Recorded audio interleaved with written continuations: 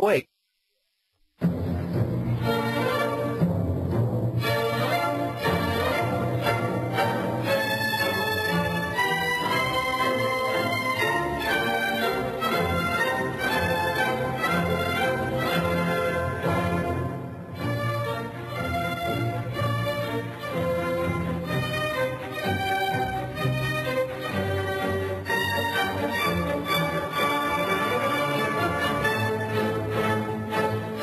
Welcome to this week's edition of World Crisis Radio, and I am Webster Tarpley speaking to you from Washington, D.C. Now, this is our last program of the old year, 2009, and we're going to devote a significant amount of it to the overriding question of economic program. How do you get out of a depression? Hint, it's not the Obama fascist corporate state, and it's not the troglodyte alley-oop economics of the free marketeers and supporters of the Austrian school who believe in, I guess, a deflationary crash. So if you don't do those are the two most obvious alternatives in the public view. What do you do? Well, if you want to know what to do, you go first to tarpley.net. And that is the new, improved, upgraded, all new, radically revamped Tarpley.net. I'm very proud to announce that as of last Thursday, the 17th of December, a week ago tomorrow, because we're taping this program now on Wednesday, December 23rd. It's Christmas Eve here in Washington, D.C., so we're taping early. As of last Thursday, on the 17th of December, you could get the upgraded Tarpley.net. This is the oldest continuous anti-Bush dynasty, anti-oligarchical, anti-financier, anti-finance capital, anti-Wall Street, anti-City of London website in the world. It was originally put up there in October of 1996 in the midst of the Clinton-Dole election campaign, and it has been offering ever since the free book, the unauthorized biography of George Bush the Elder, George H.W. Bush, Bush Père, is up there, and it's always been free, and you can download it anytime you want. It has been free. It remains free. But now, in addition to the Bush biography at this new and improved Tarpley.net, you can also get most of the elements of Against Oligarchy.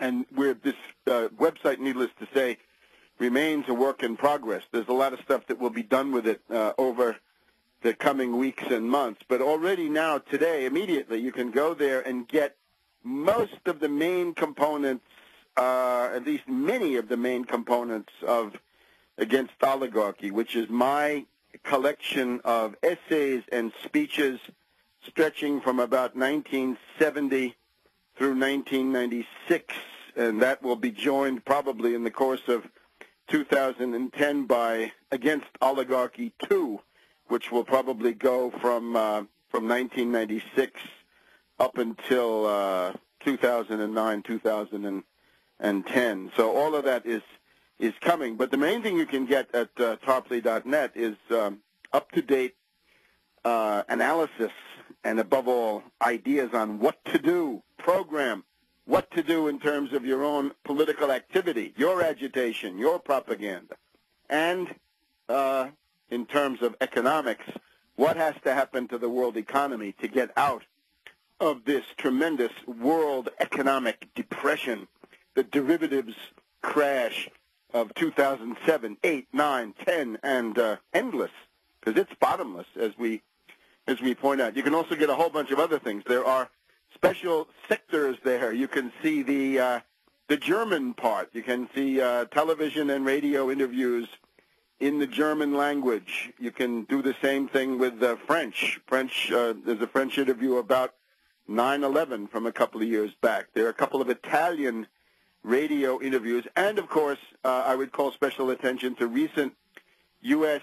Media, in Bonnie Faulkner, off in KPFA, Berkeley, San Francisco. We just did 2 hours with her in December about Obama's declaration of war against Pakistan, and then the very interesting comparison of Woodrow Wilson as a hypocrite, warmonger, imperialist president working for the House of Morgan, installed in power by Morgan and therefore by London, and how he got the U.S. into World War I. He ran in 1916 saying he'll keep us out of war, and then after having done that, he turned around and declared war on Germany in about a month after he had started his second term.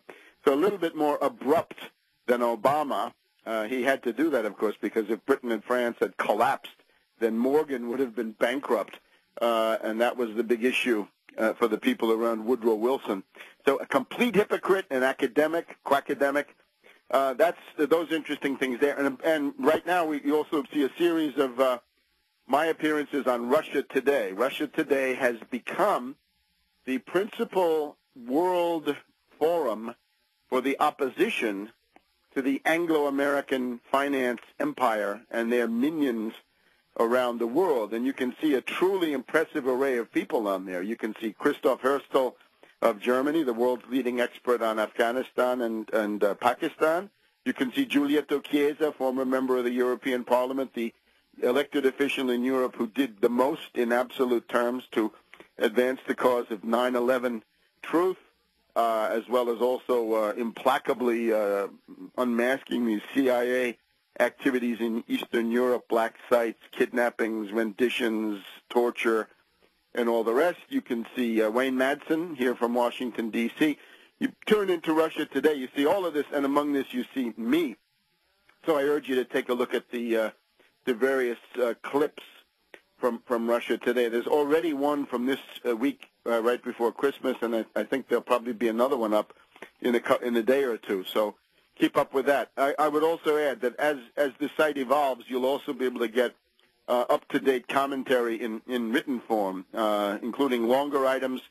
For example, you can find the essay that I wrote about Major Hassan of Fort Hood and how he was a patsy in a false flag operation.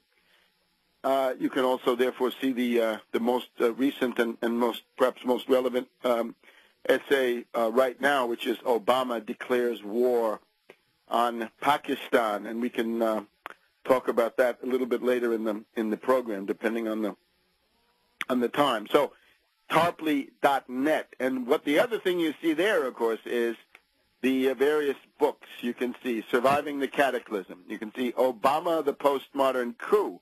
You can also get that in German and Japanese. You see the unauthorized biography of Barack H. Obama. You see 9/11 Synthetic Terror Made in USA, available in French, Italian, and Spanish. You can also buy a print copy of the 1992 unauthorized biography of George Bush the Elder, always very relevant because of the exposure in it of Prescott Bush, the Nazi supporter who made it possible for Hitler to seize power, along, of course, with others, but in terms of the money and weapons needed for the Nazi Party to take power, Prescott Bush working with Thyssen and the Union Banking Corporation in Manhattan, and how the family holdings were seized by the Alien Property Office under the Trading with the Enemy Act. Oh, gosh. The Bush dynasty blemished way back in 1942 by their conniving with the Nazis and with Hitler, which tells us a great deal about the U.S. ruling class of that period. The Roosevelt haters of that period were uniformly pro-fascist and also largely pro-Hitler, although some of them drew the line and just went with Mussolini and left it at that. Anyway, all of this wealth of material, including essays going back to 2004, Rogue Bush backers prepare Super 9/11 terror provocation. Tarpley.net is the ticket. Take a look at it now during the Christmas holidays, and we'll be back in a minute.